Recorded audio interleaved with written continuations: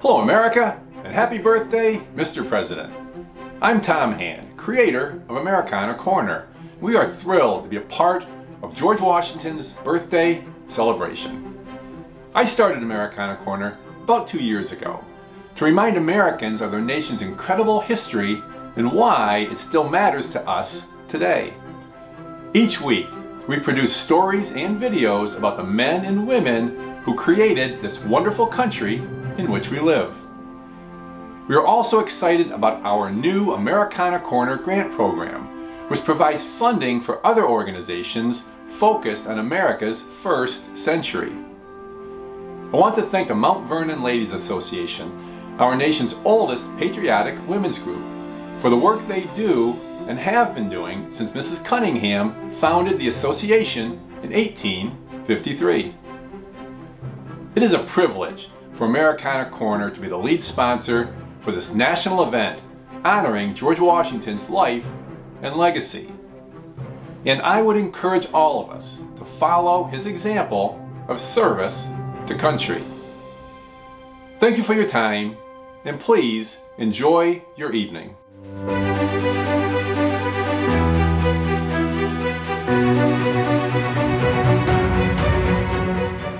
Welcome, America, to the 290th birthday celebration for George Washington.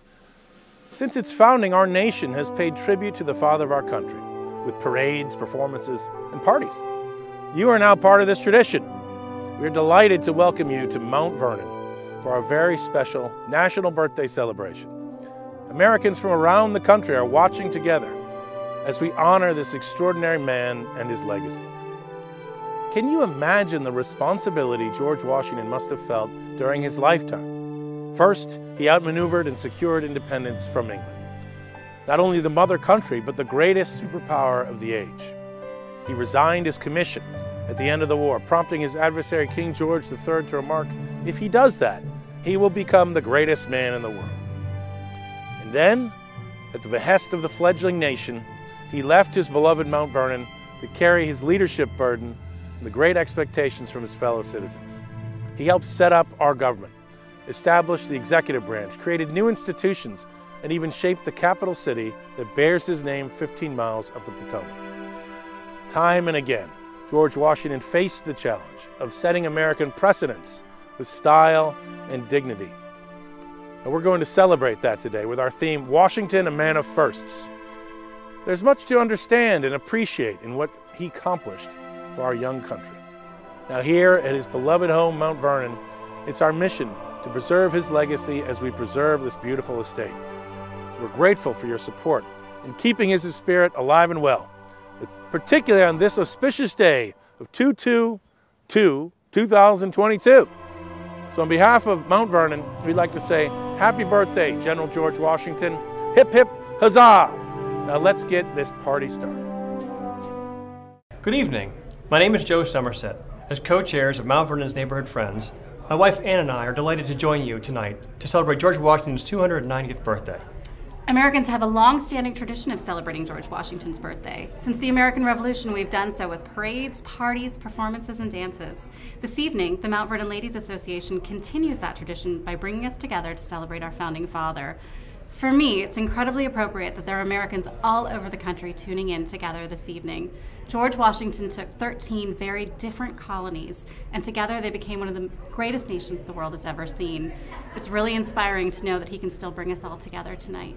Tonight, we can also get together to raise funds to support this historic estate. There's an auction going on with exciting trips, memorabilia, and adventures that you can bid on. So go online, check it out, and help support this special place. And so it is our distinct pleasure to welcome you this evening to Mount Vernon's second annual National Birthday Celebration, where we will celebrate George Washington, a man of firsts. So I think, should we join the party? There's a party going on here. Come on.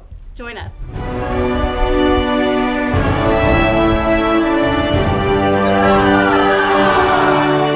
Welcome, ladies and gentlemen, and Americans of all ages, to the National Birthday Party for George Washington. On his 290th birthday, we celebrate George Washington as a man of many firsts. And now, your host for the evening, Mount Vernon's own Dean Norton. Hey, welcome to the party. We're here at Mount Vernon, and we're going to celebrate all evening George Washington's 290th birthday party. We have such a great evening in store for you tonight. Do not turn that channel. You know what? There are many firsts that we're going to share tonight, and you're going to enjoy every single one of them. But what I want you to do, we need your generosity. We're going to raise a lot of money through just sending us your money and bidding on some wonderful auction items. So let's have a great time. Huzzah! Huzzah! Good evening, everyone. We are Audra and Matt Gannon of the Mount Vernon Neighborhood Friends and co-chairs of tonight's birthday auction. We are honored to be working together in this important fundraiser and birthday celebration honoring George Washington. Our auction is now live with some truly remarkable items. We have some great items. We have over 15 experiences and destination trips. This ranges from Jackson Hole down to Cape Cod, to New Orleans, to Charleston. There's some truly amazing things. And London, too. We have some international trips. Oh, we love London. London would be amazing. That's an amazing trip. There are also over 75 items and that include art, antiques, and some truly unique, rare, one-of-a-kind items. One-of-a-kind items that all have to do with George Washington and the Revolutionary period. So what you need to do is text George to 56651. That's George to 56651. Just click the link, follow it, and you're in. And don't forget, all proceeds go directly to benefit Mount Vernon. So if you just text George to 56651, you'll be all set to take part in tonight's auction. So bid early and bid often. Happy birthday, George. Happy bidding. Okay, we're going to start tonight's First of Washington's First with Joe Ellis. Joe Ellis is an award-winning author, actually a Pulitzer Prize-winning author, and his presentation is First in War. Now that is actually from a famous eulogy written by Henry Lee, Lighthorse Harry Lee. Do you guys know what that is?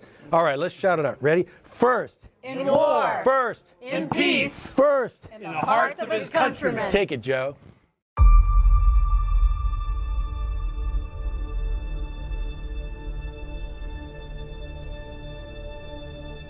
George Washington was looking to make it to the next century, the 19th century, and he just missed. He died in 1799. And at the funeral for him, his old cavalry commander, Henry Lee, uttered the eulogy that might very well be the most famous eulogy in American history. First in war, first in peace, and first in the hearts of his countrymen. Why he was first in war is going to be the subject of my remarks now, and I'll try to be as succinct as possible. He was selected as commander of what became the Continental Army in June of 1775. John Adams said later that he was always chosen for any assignment because he was always the tallest man in the room. He was chosen for this assignment because he was the only man wearing his military uniform, and he was a Virginian. And he was also one of the most experienced soldiers. He had commanded the Virginia Regiment during the French and Indian War. But compared to the kind of officers he was going to face from Great Britain, he was a rank amateur and he knew it. So he committed himself to the cause knowing that he lacked the experience that his opponents would have, and he probably lacked the army that they would have in terms of professional soldiers. As a result, Washington lost more battles than he won during the war. And if you think about it, most of the great generals over time in world history win the battles but lose the war. Hannibal, Napoleon, Robert E. Lee, Rommel. Washington reversed that pattern. He lost battles, but he won the war. And the question really is how and why. He had two things that he had to overcome early in the war. Early on, especially in the Long Island and Manhattan campaign, he chose to contest Howe's presence in a battlefield that he couldn't possibly win on the archipelago where the British Navy gave him a great advantage. But why? Because he had an honor-driven sense of battle. A summons to battle was like a summons to duel in his view. You couldn't reject without losing your honor, nor could you retreat even when it was strategically necessary. As a result, he almost lost the war and the army in the first month of the war. Over time, he overcame that. He couldn't overcome the second liability, that he wanted the Continental Congress to provide him with at least 50 or 60,000 troops. he reasoned that they could provide 80 to 100,000 demographically. But the army that he commanded never rose above a high point of 12 to 15,000 any given year. Most of the states refused to meet their levies, and they saw their own battle as a militia battle at the local level. As a result, it took a while for Washington to come to understand one basic thing that separated him from all the other military leaders of that time. Strategically, he came to the realization that he did not have to win the war. He had only not to lose it, an achievement that was much easier. And after Valley Forge, that was the principle that guided his tactics as well as his strategy. He fought a war of posts, meaning he only engaged the enemy when he had superior numbers or terrain. And so at the end of the war, the British decide to withdraw after Yorktown, and he eventually ends up in Annapolis, where he surrenders his commission and symbolically his sword, and rides back to Mount Vernon alongside Billy Lee. At that moment, I want to quote from Jefferson, who was president. "The moderation and character of a single man," he wrote, "has probably prevented the revolution from being closed, as most others have been, by a subversion of the liberty it was intended to establish." Jefferson was probably thinking of precedents set by Caesar and by Cromwell. If he had a crystal ball, he could have also thought of Napoleon, of Lenin, of Stalin, of Mao, of Castro, and a host of African dictators. The pattern is clear. Great generals and great leaders never leave power. Washington was an aficionado of exits, and his greatest achievement as a general was not to exercise power, but to surrender it. Upon this news, most of the European press was stunned. And when George III was told that Washington had surrendered power, he said, "If he does that, he will become the greatest man in the world." He did, and at least from the moment he was. And he set a precedent as a military leader, which has resonated and echoed through the ages, that no matter how indispensable, and Washington was the closest thing in American history to an indispensable man, you are disposable. This republic is a government of laws and not of men. It is a principle that I think echoes now as we face some of the decisions as a people, and that we should listen to and will allow us to look back and recognize why George Washington was the foundingest father of them all. Welcome back, everyone. I have a few items I want to point out to you here. I have item 154. This is an original Currier Knives, and if you're not familiar with Currier Knives, Google it. We have George Washington. Careful, honey, this is expensive. I know, I'm holding it. We have Martha as well, and these date back to the 19th century, about 1870s. And bid now, because this is not going to last for long. You better believe it. So bid, okay? So it's my honor now to introduce to you Kevin Butterfield, the executive director of the Washington Library, and he's going to tell a story about Washington's first inaugural address.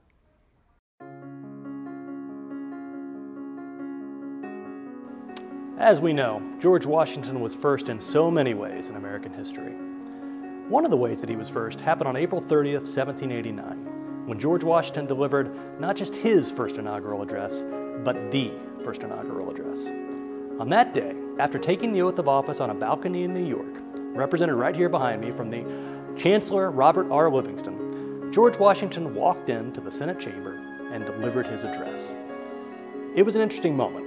William McClay, a senator from Pennsylvania, was actually somewhat disappointed. He was concerned that Washington wasn't in fact the best public speaker. He pointed out that after Washington delivered the words "all the world," he made what he called an ungainly gesture with his right arm. He said, "I was disappointed he wasn't first in everything." But George Washington had a goal that day. He stood in front of the members of Congress and encouraged them to consider exercising their power under the 5th Article of the Constitution, to consider amendments. what he was encouraging them to consider were to find ways to more impregnably fortify, to use his words, the characteristic rights of freemen. I think you can see what I'm going for here. George Washington advocated for what we now know as the Bill of Rights.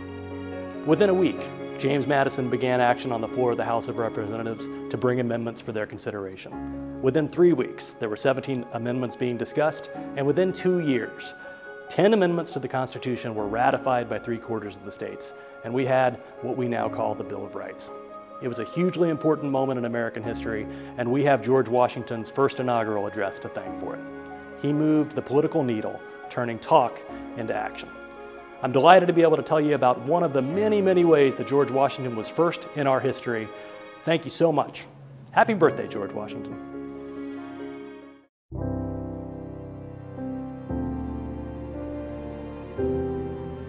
Well, Washington's cabinet, which I think was one of his greatest creations as president, was basically a replica of the councils of war that had been so beneficial during the Revolution. He learned the value of getting advice and support from people who had different expertise and knowledge than his own, and he copied and pasted most of the practices from the councils of war directly into the executive branch.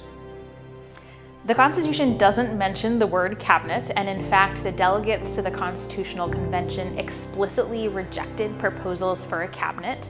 Instead, the Constitution says that the president may request written advice from the department secretaries. And that written part was really important because it was supposed to provide evidence about who said what and who advocated which position. But the issues facing the president were so complex and so difficult and required the input of so many intelligent advisors that after a couple of years of trying to make do with written correspondence and one-on-one meetings, Washington convened his first cabinet meeting on November 26, 1791.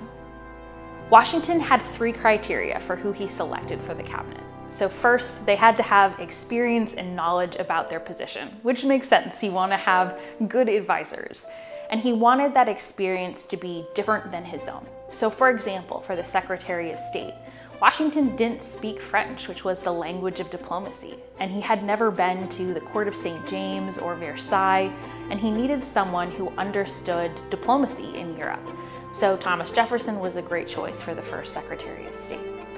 His second criteria is that he had to know them and trust them. Of course, if you're going to take advice from someone, it's helpful if you trust that advice. And finally, he wanted to have diversity in his cabinet. Now, this isn't 21st century diversity, of course, because they're all white men, but they represented different ways to be an American, different economic, social, cultural, factional, economic backgrounds and interests. And his contemporaries understood that Washington was trying to make sure the entire nation was represented and felt heard in his administration. Because the Constitution doesn't mention the cabinet and instead mentions the Senate and written advice, Washington's creation set precedent for all of the people that followed him. And Washington created the cabinet to be a very personal, intimate advisory body, meaning he would meet with them when it was helpful and he would not meet with them when he didn't want to. And that precedent has continued to shape presidents today. Presidents get to decide who their closest advisors are going to be, whether it's in the cabinet, it's a former business acquaintance, friends, family members, senators, but each president decides for himself or herself, and those relationships generally take place without congressional or public oversight. Man, that was great. You know, Lindsay, I love Washington's criteria for picking his first cabinet. You know, if he wanted to talk to him, he did. If not, he didn't. I mean, I think that's great. Now, for your viewing entertainment, we have some wonderful birthday wishes for George Washington from special guests all around this country. Enjoy. Happy birthday, George Washington! Hi, my name is Ty. I'm here at Trinity College in Dublin, Ireland. We celebrate George Washington because he was the first president of the United States and the first commander-in-chief. Happy birthday, George Washington. Hi, my name is Katie Myers. Hi, I'm Savannah Rogers, and we are standing here in the Academical Village at Thomas Jefferson's University of Virginia, where I'm a graduate student. And I work in student health. One of the things I admire the most about George Washington is that he stepped down from power in a time when that really wasn't a precedented thing to do. And I really admire that the lessons that he taught in the 18th century and led by example with are still lessons applicable to us today. Happy birthday, George! Happy birthday, George Washington! Hi folks, this is Joni Ernst, Junior Senator from the great state of Iowa. As a retired Lieutenant Colonel in the Iowa Army National Guard, it's an honor to join you all to celebrate our nation's first Commander-in-Chief. As one of our founding fathers, George Washington set the example for the importance of public service. Hundreds of years later, millions of Americans have followed in his footsteps and selflessly served our nation to ensure our freedom and liberties endure. On behalf of Iowans and Americans across the country, I'd like to wish General Washington a happy birthday. Hey George, I heard it's your birthday. Birthdays are so exciting. Happy birthday, George, from the Washington Ballets and Academy.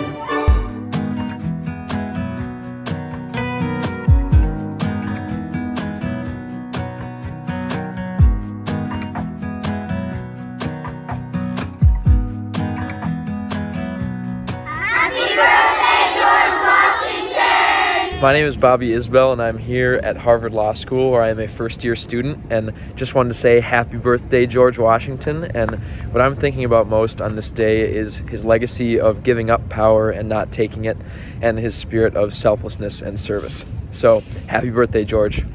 Happy birthday, George Washington! Hi, I'm Don Beyer, representing Virginia's 8th Congressional District, the home to George Washington's Mount Vernon. Mount Vernon is a special place of pilgrimage and pride for so many Americans, dedicated to the memory of America's Cincinnatus. First in war, first in peace, George Washington embodies the character of our American spirit. And it's an honor to serve the 8th District where his legacy lives on. So happy birthday, George. Meg and I wish you a happy 290 years. Hello, my name is Natalie Hernandez and I am the president of the Washington's Birthday Celebration Association in Laredo, Texas. What began in 1898 as a 2-day event has now grown to a month-long celebration with something for everyone. This year, we are celebrating our 124th Washington's Birthday Celebration and invite all of you to join us to celebrate Laredo style. Happy birthday, George Washington! Okay, if you love bourbon, if you like bourbon, if you want to get to know bourbon, this is the item for you. Heaven Hill Distilleries. Heaven Hill? Heaven Hill. Elijah Craig, Evan Williams, Larceny. They have amazing stuff. So the home of bourbon, Louisville, Kentucky. Heaven Hill has given us a bourbon boot camp. So what you do is you work with a distiller from grain to barrel. You work with them to make the barrel, their #1 barrel for the day. You sign the barrel before it goes into the aging process for the caskery. There's also an option where you get to go a you do you, where you make your own bourbon, which is based on the flavors that you'd like to do. That's absolutely incredible. The stay in Louisville is at the Brown Hotel. This is one of the historic hotels of America. There's a suite there for 2, but the item at Heaven Hill is for up to 6 people. So it's a couple's trip. This is a guy's trip. This is a girl's trip. Girls love bourbon. This is an amazing item that you need to bid on this. This is going to go fast. It's truly a once-in-a-lifetime thing for enthusiasts. Bid on it. It's going to go. Dean? Yeah. Oh, man. $100. Put me down $100. Okay, now I want to introduce to you. That's not going to do it, by the way. Okay, $200. Right. Let me introduce to you. Keep going. All right, just be quiet. All right. So let me introduce to you 2 people that I know you know. And actually, the first one, George Washington knows, and that is his first Secretary of State, Thomas Jefferson. And then we're going to move forward 200 years and hear from another Secretary of State, Condoleezza Rice. Cheers. Well, good day, my friends. My name is Thomas Jefferson, and welcome here to El Monticello. I'm delighted to have the opportunity to say a few words on behalf of my old friend, General George Washington. And when I say my old friend, I do not mean in his age. I am talking about our long acquaintance. In fact, the General was a good friend of my late father, Colonel Peter Jefferson. Then Major George Washington and my father were commissioned by the old royal authority here in the former colony of Virginia to survey many lands out here in the wilderness. Of course, I remember well when George Washington and I sat together in the old Virginia House of Burgesses there in Williamsburg during the latter 1760s, the early 1770s, and I'll never forget being present in the Continental Congress in Philadelphia that summer of '75 when we welcomed the honor to commission Colonel Washington as the first general of the first American Army. How well you know the general and I worked together closely in his first cabinet there, in our first government under the Constitution. And so, if you will, in that reflection of our ancient friendship, I reiterate what I wrote in a letter, the very last line in my summation of my association with General George Washington. I quote, in every sense of the words, he was a very good, a very great, and a very wise man. Happy anniversary of your birthday, my good friend, George Washington. I am so happy to join the Mount Vernon family in celebrating the 290th birthday of our first president, George Washington. I'm really happy to do it because I think to myself that George Washington would have been really proud of what he helped to bring about as this extraordinary experiment, the United States of America. It would be an America that he in many ways wouldn't recognize, but perhaps the one thing he would recognize is that we are still a people united by our values, united by our beliefs in liberty and the ability of human beings to self-govern. Perhaps he would also recognize that we've matured and we've changed and we've brought so many more people into we the people over those years. But I also want to say that it's important to celebrate this birthday because we were one very lucky nation that our first president was George Washington. When I would talk to young democracies across the world, I would say, in some ways, you just have to be sure that the institutions are strong. And indeed, we have strong institutions. But I always would say to them, you also have to be a little bit lucky in who that first president is. And for us, George Washington was the perfect first president, not willing to draw attention to himself, not wanting to be king, wanting instead to protect and preserve a republic. And that he did extraordinarily well. And that's why we are here today to celebrate his birthday and to celebrate this extraordinary place, the United States of America.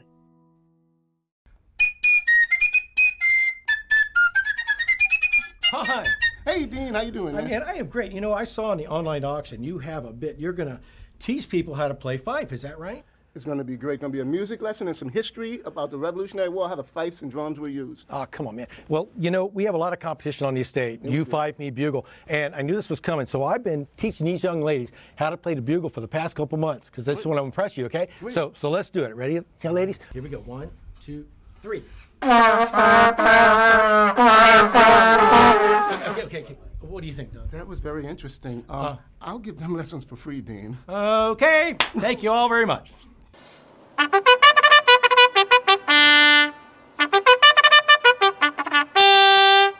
Hey, I called post for this auction back at 7 o'clock, but this race is far from over. We have several furlongs yet to go. And we need to pace ourselves, but stay engaged. Keep bidding, keep donating. But I want you to be ready for that final quarter mile, because we're going to kick it into gear. And if we do that, if you do that, we're going to cross that finish line winners. And then we are going to celebrate. Let's go.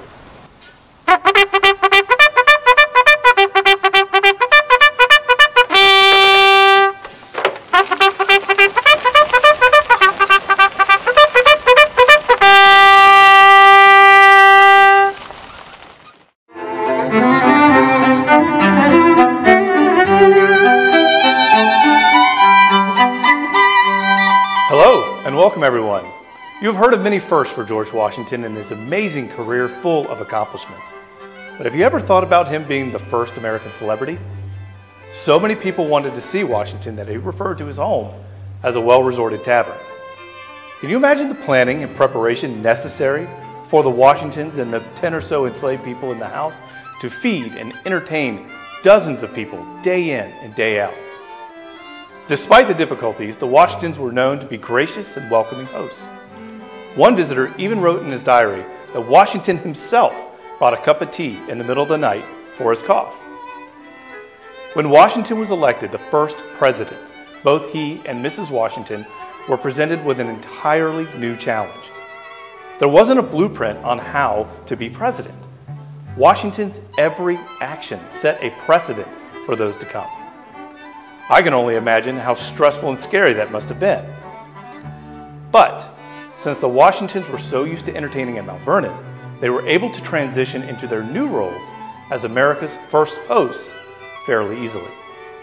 President Washington welcomed dignitaries and members of Congress to a formal dinner every Thursday. With several courses served, these evenings tended to be stuffy. Perhaps this was caused by members of varying political parties sitting together. Senator William Mackley, a non-federalist from Pennsylvania, wrote, "It was a great dinner, but I considered it part of my duty as a senator to submit to it, and am glad it's over." While the Thursday dinners may have been overly formal, Mrs. Washington hosted a levee or reception every Friday. These were far more jovial, with lemonade, orangeade, tea, wine, delicious fruits, and dessert tables with cakes in the winter and ice cream in the summer. These receptions provided a more relaxed atmosphere for discussion, politicking, and even fun. Mrs. Washington's charm even won over the general's harshest political adversaries.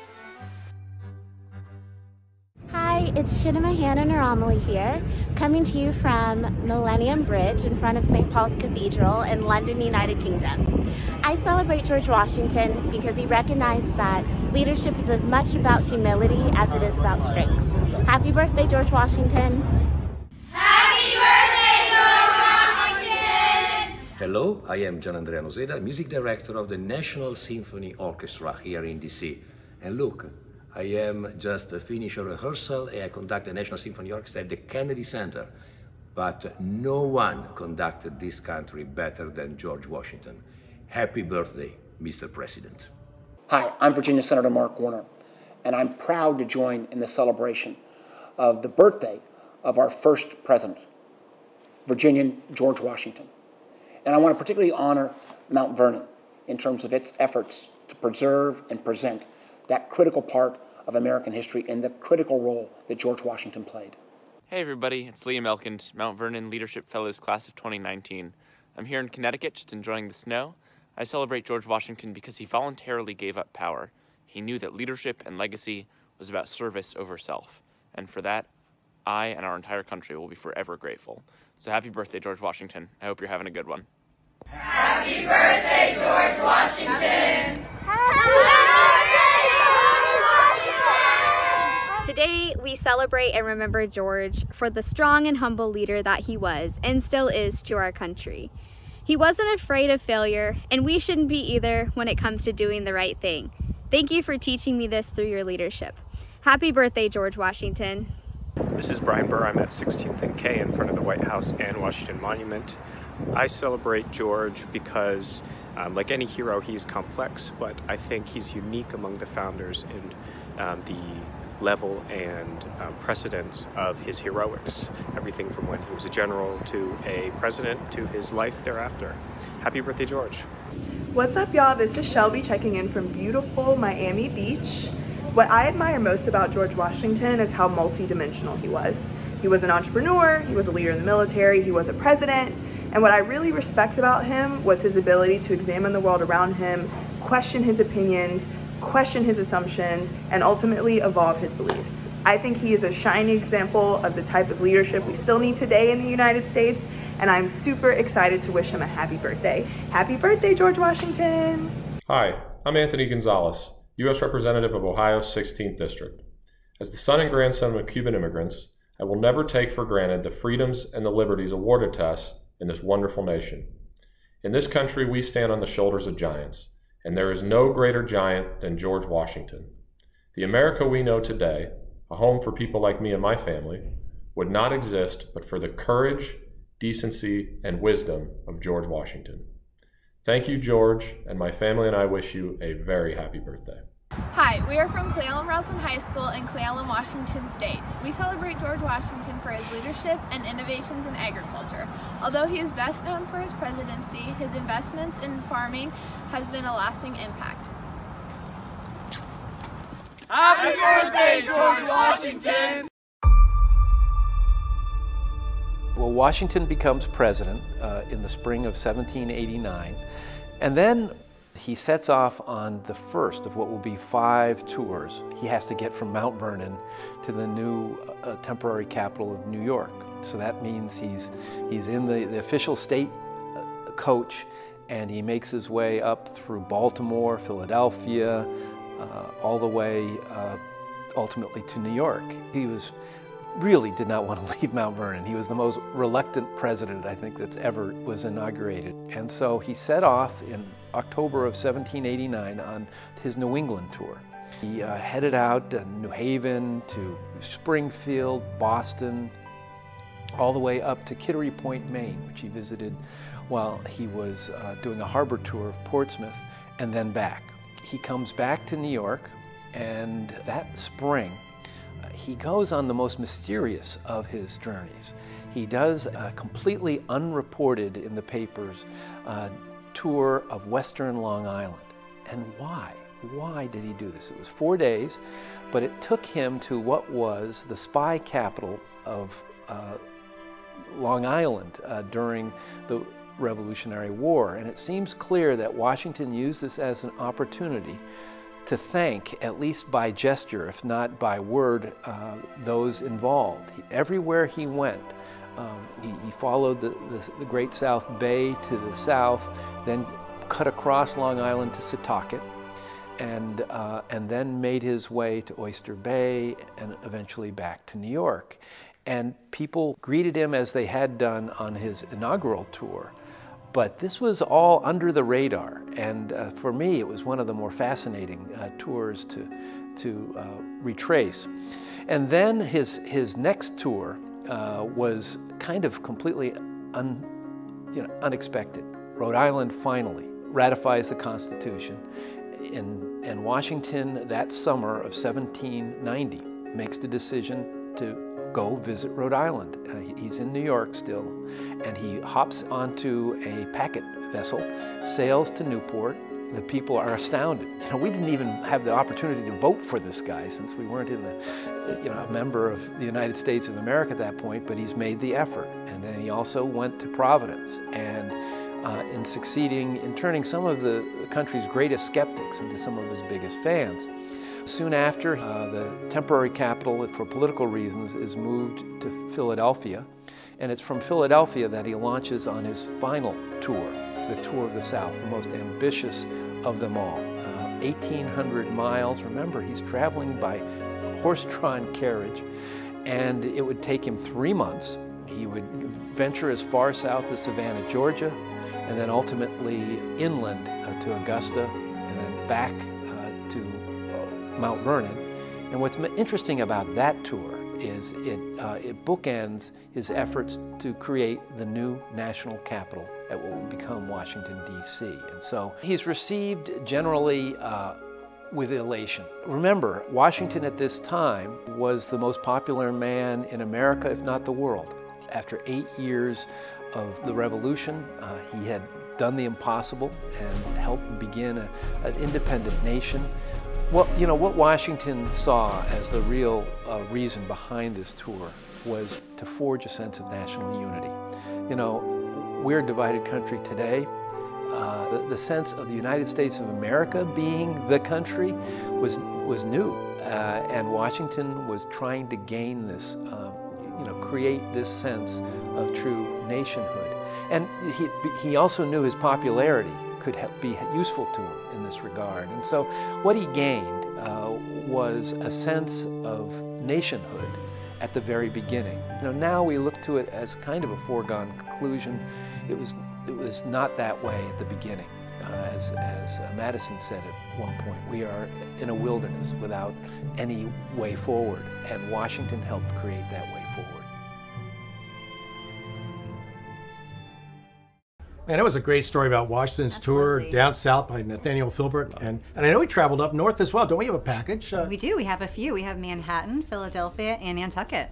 Nantucket's amazing. It's absolutely idyllic. If you have not been, Please bid on it, check it out. You will not regret it. If you've been, you know how magical it is, so you'll know how great the package is. So please bid. And this is a special package, a Nantucket hotel for 3 nights in a 1-bedroom suite. You'll also receive 4 tickets and a VIP tour to the Nantucket Whaling Museum. Signed books, In the Heart of the Sea. Right, by Nathaniel Philbrick himself. Nathaniel Philbrick wrote In the Heart of the Sea and Away Offshore. He signed these books for us. They're incredible keepsakes. Brush up on your history before we go. Please do. Sorry to interrupted you. Okay, now we're going to have a string quartet performance on the piazza overlooking the mighty Potomac. A perfect soundtrack to peruse, bid, and buy these auction items. So get bidding. Keep bidding.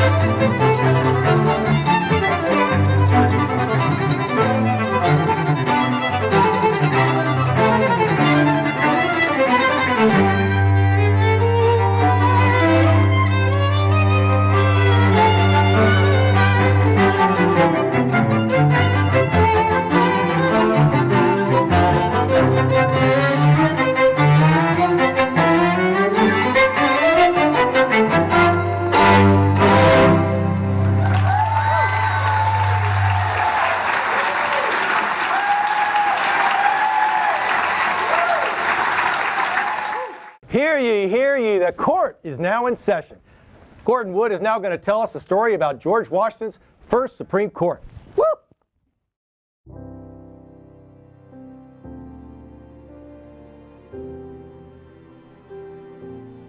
Well, the court was a very different institution from what it is now. There were only 6 members, I think, in the original court. And the court did not have the prestige that it has acquired or began to acquire when Marshall took over in the early 19th century. So John Jay, who was a New Yorker and was a major figure in the 1780s, was appointed the first Chief Justice. I don't think he was entirely happy with his role. And he was asked in the middle of the tenure to go to England and negotiate a treaty with Great Britain. So the role of the justices was ambiguous. They were magistrates as well as judicial figures. That kind of dual role changes in the early 19th century. The judges throw off their older magisterial role. Washington was very shrewd picker of people, and he knew that the offices that he had to fill, including the cabinet and including the court, should be people of prominence, people who had some kind of political position. He was not averse to picking people who had been governors or political officials. In fact, that was more important to him. But he was also aware of diversity, that is geographical diversity. He was going to have New Englanders as well as middle state people like Jay. And he wanted good, bright people like Wilson from Pennsylvania. I don't think George Washington thought that the court was going to be the most important branch in any way. The Congress was obviously what he was most concerned with. No one in the 1790s could have imagined the kind of role that the court began to develop in the 19th century. And of course, nobody, even in the 19th century, could imagine the role that the court has now assumed in our society. The court's development was long and slow, but Washington certainly had no one else had any anticipation of the kind of role the court now plays in our lives.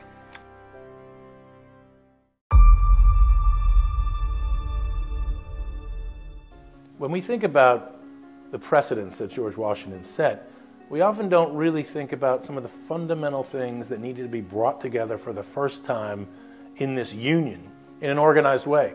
And one of the most critical ideas was naturalization. How do all these people coming to the United States of America become part of the people that rule? How are they naturalized? How do they become citizens? And that's a critical reason why the Constitution was written, to create a uniform naturalization policy. You couldn't have one process of becoming a citizen in the state of New York and one process in the state of Georgia and one process in the state of Massachusetts. You needed one process that was universal across this new nation to create a national people. And so whether you were born in the United States as a citizen or whether you migrated here, there had to be a route in which those citizens could become one thing. And so to do that was the process called naturalization, and the naturalization law that was created in Washington's first term as president was the first law to create a uniform bill of naturalization. And it really set the standard for all those that came after, including the one that exists today. One of the most exciting things that happens every year at Mount Vernon is we welcome new citizens, people who've traveled from all over the world. Many times 40 different countries are represented of the 100 new citizens we might make a year at Mount Vernon. And they have passed the citizenship test. They have learned the history of this country, and they make an oath, not only to honor the Constitution, but to renounce all foreign potentates. And in that sense, naturalized citizens are recreating the revolutionary role that people like George Washington himself did. He renounced foreign potentates and pledged to protect the Constitution of the United States. So they're recreating this revolutionary act of being reborn as American citizens. And it really is the thing that makes our country unique, this incredible nation of immigrants, which has drawn people from all over the world for more opportunity, for more liberty, and more freedom. And it all began in George Washington's presidency with the first bills of naturalization. Now, in his presidency itself, there were two bills passed. One that allowed people to become citizens very easily after being here for 2 years, and then it was extended to 5 years residency once the politics of his era became engaged with him. People start worried about whether or not people could become true Americans after such a short stay, and how you made sure that people were wedded to the interests of this country. And that is the conversation Americans have had from the beginning. How do we make new citizens out of people that visit this place? So the debates and the stories of our founding continue to resonate today because we still live in a country of citizens, where citizens rule. That great experiment in democracy which George Washington so eloquently described. So when you think about the firsts of Washington's administration, recognize that these firsts are part of a continuum of the world that we now inhabit, that we have the power to continually reform and make a more perfect union together. I like this banjo clock. Oh, I like that. That's good looking. Look at this pennant. This pennant would look amazing. Look at this thing right here in any office or anywhere in a house. All right. So what you're doing, what we're doing is we're looking at one screen and we're bidding on another. That's what you should be doing. That's what I hope you're doing. Take a look at the auction is live. It's happening. It's going on, and people are bidding things up. So please don't turn away. Or you may lose your item. So bidding closes at 10 p.m. Eastern. 10 p.m. All right. So what else? What are you looking at? What are you looking at? Barbersville. Barbersville. Trip for two. That looks expensive. Yes. Yep, we're still, okay, all right, okay, we're still bidding. All right, I got one. All right, don't laugh, okay. Don't laugh, all right. This, George Washington hatchet. I like it. All right, we're gonna keep bidding then, all right? Bicentennial? Give me my phone, all right, make sure no one else gets it, okay. All right, so. Keep bidding, folks. Keep bidding. Time's running out, keep going, keep bidding, it all goes to Mount Vernon. Thank you. It's for a really good cause. Yep. Keep bidding.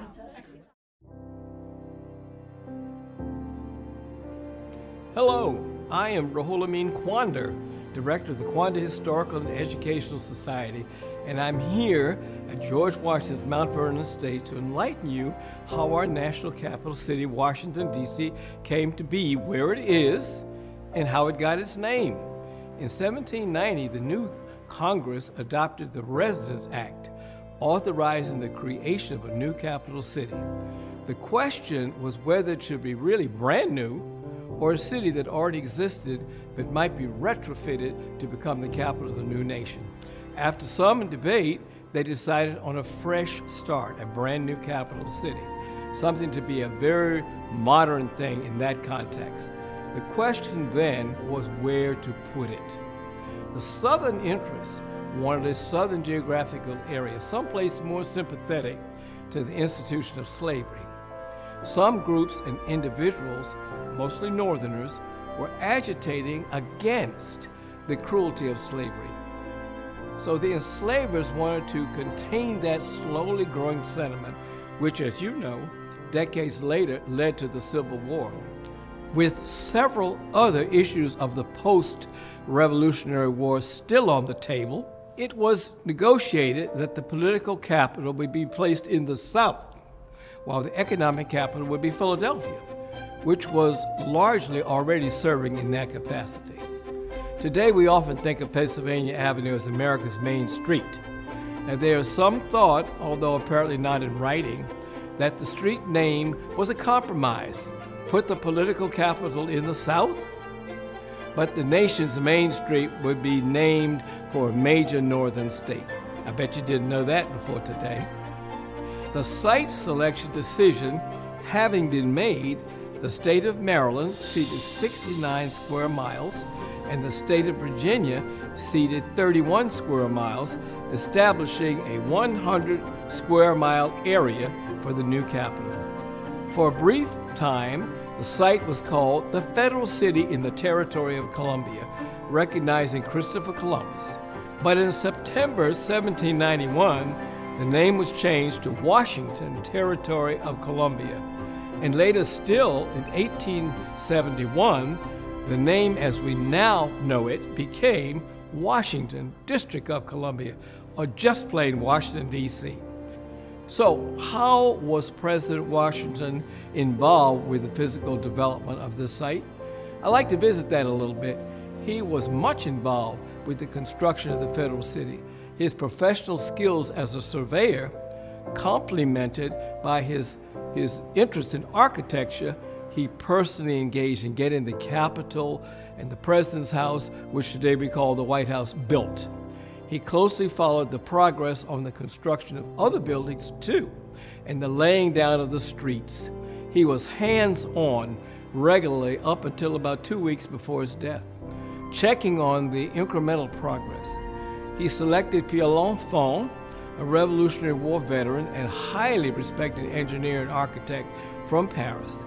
L'Enfant's plan, with Washington's concurrence, was to be the ultimate plan for the city. L'Enfant set out to create the Federal National City with wide boulevards, plazas, and many green spaces, modeled somewhat after Paris. We didn't just happen. It took a long time to get this done. Who built it? How did they build it? Well, until recently, this backstory has been rather subliminal. The commissioners were initially hoping to bring in relatively cheap labor from the surrounding areas. They also reached out to Europeans and got some Irish, Germans, Italians, what have you, but quickly realized that there were not enough takers of that group in order to get it done in a timelier manner. They then reached out locally to many of the enslaving masters and contracted to bring enslaved labor. This was a prime place to do that because there were about 750,000 enslaved Africans in the area, more than any other place in the entire emerging country. Many of these enslavers rented these enslaved Africans out to build the new capital city. The masters got the money, and some of them got very rich. The enslaved, they got nothing, except some got killed or gravely injured in construction accidents. That's a real tragedy. These hundreds of men and a few women in domestic service who built the city did the heavy lifting, cutting the stone, block on block, brick on brick. Their labor from the 1790s until emancipation were both monetarily uncompensated and unnamed. They too deserve recognition as founders, founding fathers, if you will. A few women too, founding mothers as well. Washington, D.C. is a unique place looking at it today. It represents the past, the present, and the future. George Washington City represents one of the great jewels of the world. People come to D.C. from around the globe yearning to breathe free by reason of being here. They see Washington, D.C. and the operation gloriously representing the future. If somebody would ask me one word I would use to describe Washington, D.C., I would say that one word is power, as George Washington conceived it as such. And his dream has been realized. I think sometimes we allow ourselves to get a little skewed because of other important issues that are part of our country. My own family, the Quanders, we are traced to George Washington's Mount Vernon, having been in enslaved service to the Washingtons for decades. But we always put that fact into a perspective, recognizing that we are here, we are in this great city, largely because of his vision and his foresight. But we never forget, nor will we, those men, women, and children, largely enslaved, who were back at Mount Vernon serving him in all capacities, who made it possible for him to rise up, become the father of our great nation, and to engage in getting this great world capital city, Washington, D.C., created. Thank you.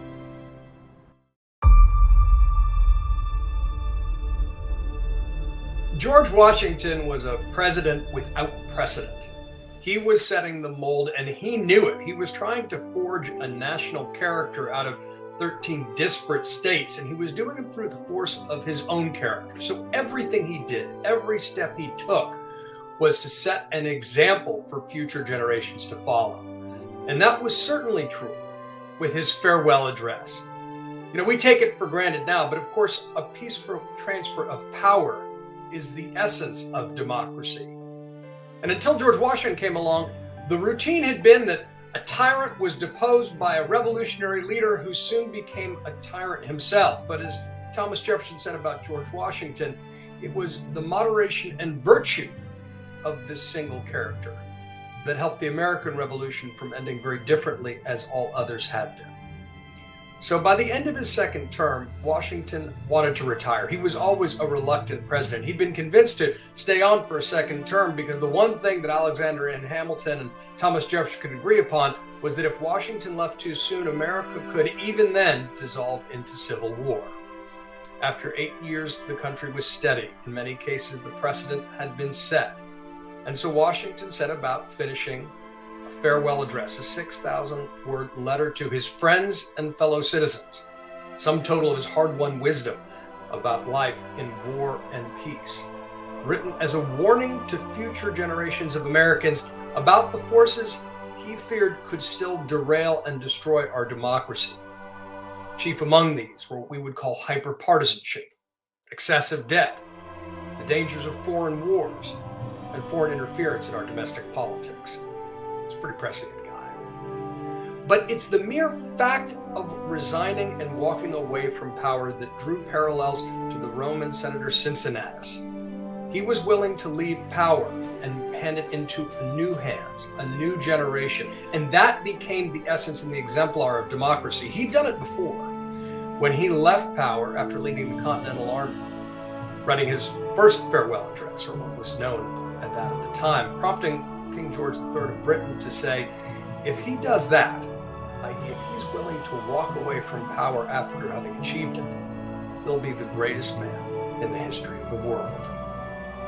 Washington had been accused by many critics of being a would-be monarch, but those concerns were demolished the day he published his farewell address in a newspaper in Philadelphia. And he set that example forward.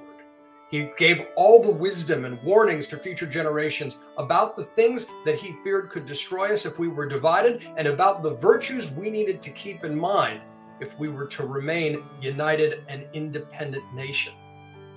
It was celebrated as civic scripture, but it was as much the action itself that was revolutionary. It is what secured the American Revolution. It's what made it different. It is what established our democracy by establishing the peaceful transfer of power and the idea that a president could leave power voluntarily and hand it over to an open election between competing political parties who disagreed intensely at times. The election of 1800 was ugly between Vice President John Adams and Thomas Jefferson, the former Secretary of State turned prominent Washington administration critic. Adams won the first round in a rematch, Jefferson won, and that's when he gave his inaugural address and said, "We are all Republicans, we are all Federalists. Every difference of opinion is not a difference of principle."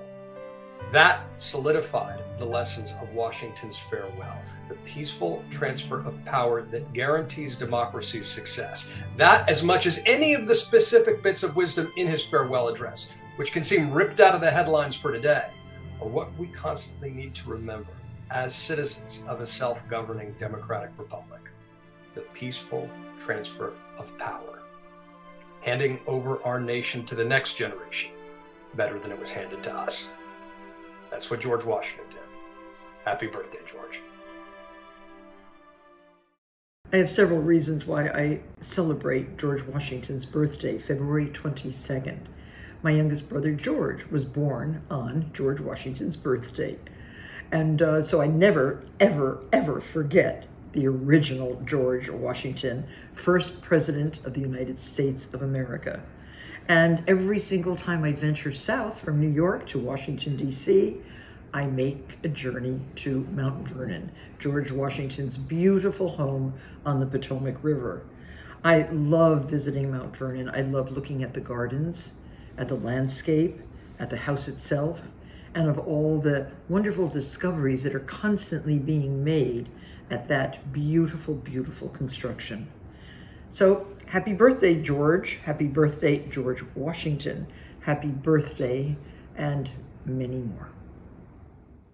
Ladies and gentlemen, it's now my honor to introduce to you the 23rd Regent of the Mount Vernon Ladies Association, Meg Nichols, from the great state of Maine. Good evening. I'm Meg Nichols, the 23rd Regent of the Mount Vernon Ladies Association. I am honored to head the association board of 22 dynamic women from across the nation, serving as vice regents and custodians of the home of George Washington. Long before the campaign for women's rights and decades before the heyday of the environmental movement, the Mount Vernon Ladies Association was breaking new ground in both these areas. But the formation of the association was much more than a chapter in women's history, or the first step toward the rescue of America's most important historic home. It marked the emergence of the National Preservation Movement. It took the bold leadership of Anne Pamela Cunningham to establish the Mount Vernon Ladies Association in 1853. She made up her mind that the home which George Washington loved would not be allowed to crumble in ruin. And much like George Washington, Anne Pamela Cunningham had a knack of picking talented and dynamic women to assist her. Together, the first 22 women of the newly formed Mount Vernon Ladies Association rallied the nation and raised the $200,000 that John Augustine Washington III, then owner of Mount Vernon, demanded for the property. Ms. Cunningham insisted that everything merited saving and kept the many ancillary outbuildings on the estate for later restoration. This inclusive approach to historic places would evolve into the guiding principles of our national preservation movement. This progressive approach to preservation includes the Mount Vernon Ladies Association far-sighted work started in the 1950s to preserve George Washington's beloved Potomac River view. Over the years, against the threat of oil refineries, sanitation plants, commercial development, and even water contamination, the association continues its conservation efforts, working with our many public and private partners to ensure Washington's view remains largely unchanged. The association's mission of preservation and education continues to thrive and expand through the library, scholarly research, and efforts. This research has contributed immeasurably to the country's knowledge of George Washington, life at Mount Vernon, and of the enslaved community whose lives were entwined with the Washingtons and Mount Vernon. Our work is truly never finished, and such is the nature of preservation and education. There is always more to learn, more to discover, and more to share. While we have welcomed over 85 million visitors to the estate, we are also reaching millions of visitors through our digital footprint. We use 21st century technology tools, such as this live stream, as well as social media platforms and the vibrant mountvernon.org website to connect with millions of people around the world, informing and inspiring with extensive digital programming, such as educational outreach, book talks at the library, in-depth behind-the-scenes conversations with our staff and curators, and even lively digital conversations with the prominent historians and civic leaders of George Washington's life and leadership. As America's first historic preservation organization, the Mount Vernon Ladies Association and its continuous succession of remarkable women who have owned and operated Mount Vernon for over 160 years without interruption. The association is a private organization that does not accept government funding.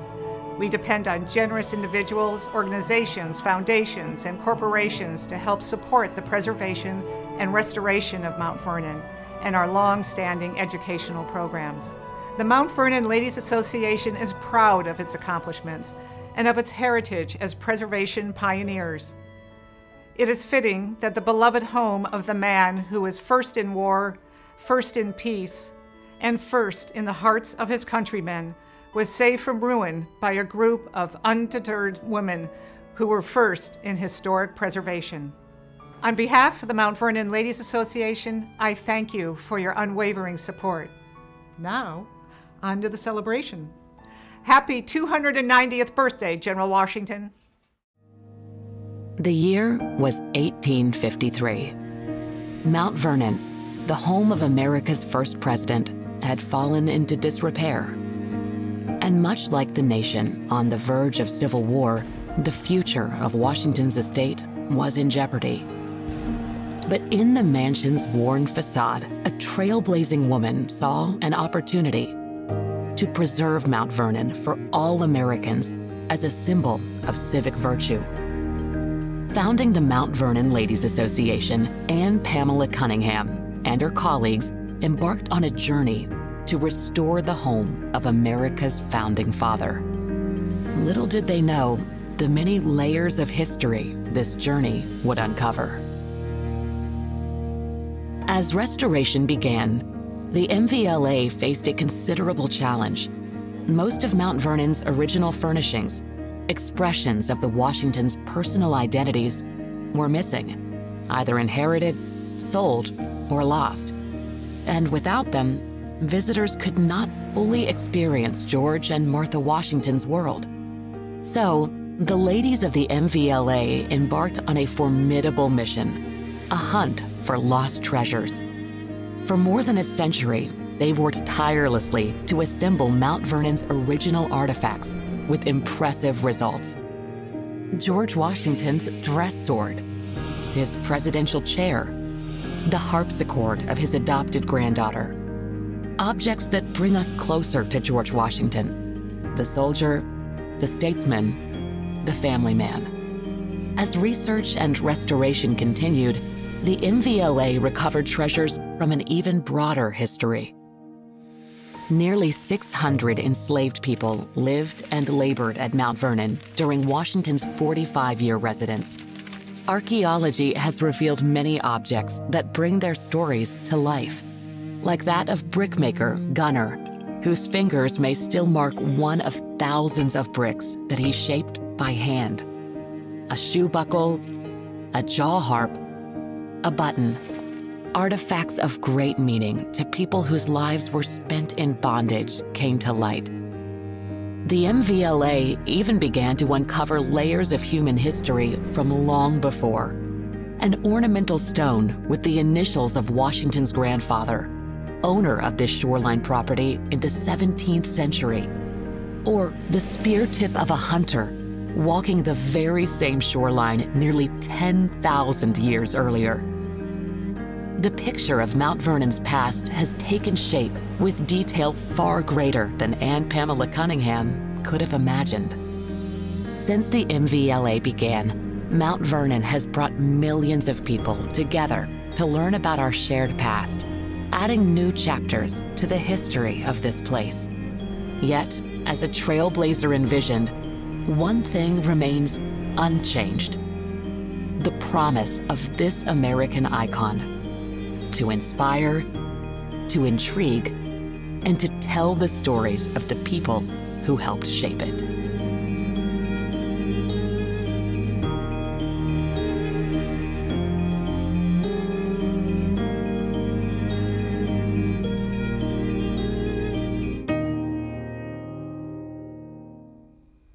Okay, you ready, you guys? Let's go.